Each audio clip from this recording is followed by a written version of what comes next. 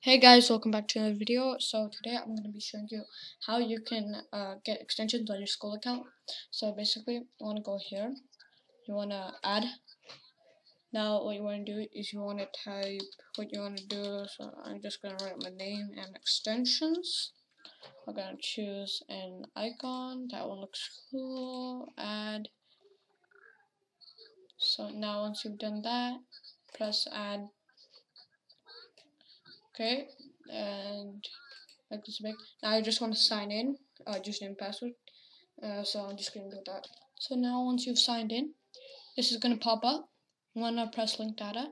But now when it asks for you to sync it, press cancel, because we don't want to sync it because then it won't let us, use the extensions. So here's my profile right there. So now what you can do is you can go to the Chrome Web Store and you can download a few extensions for yourself. So I'm gonna get Google Me Visual Effects, because in that one you can actually freeze your screen so it'll look like you're still there even if you're not in the meet. So like this would be great if you just want to get a glass of water but you don't want to be bothered to tell the teacher you're going there, and yeah.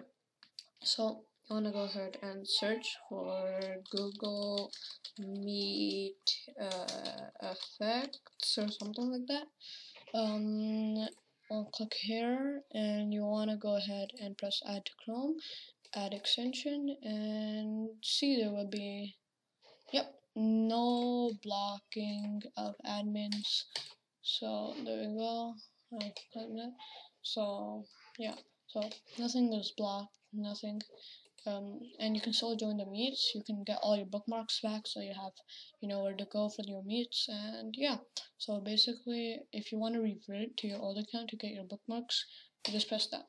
And if like something's not working on this account, you should probably go okay.